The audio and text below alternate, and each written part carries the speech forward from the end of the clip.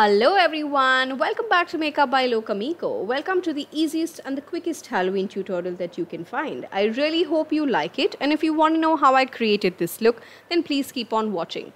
As usual, first I mix some D34 orange corrector with some D4.5 foundation by Kryolan. The reason why I'm using a lighter shade foundation this time is because vampires are extremely pale in skin tone. I blend everything out using a damp beauty sponge. This one is by PAC.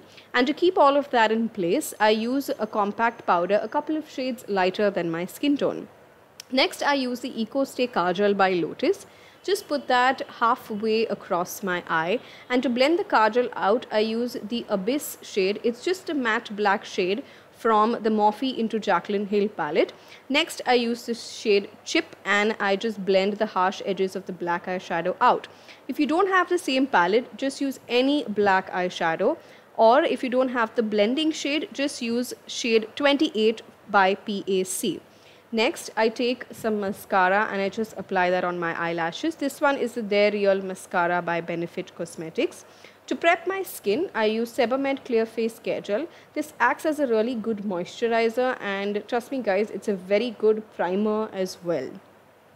Next, I take the same D4.5 foundation, put that all over my skin. And for my under eyes, I do the exact same process that I did to prime my eyelids.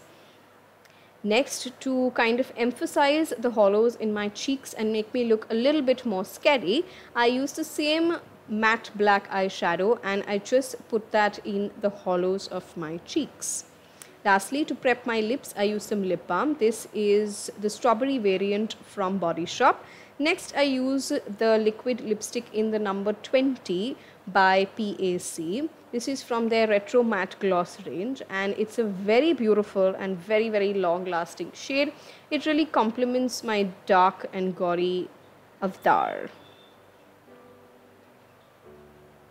Next, I just use the same kajal on my waterline and I blend everything out using a pencil brush by PAC and the same black eyeshadow.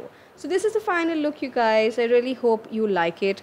I really hope you can recreate it because it's very easy and simple to recreate. The vampire fangs, I picked them up from Motas on Hill Road, Bandra.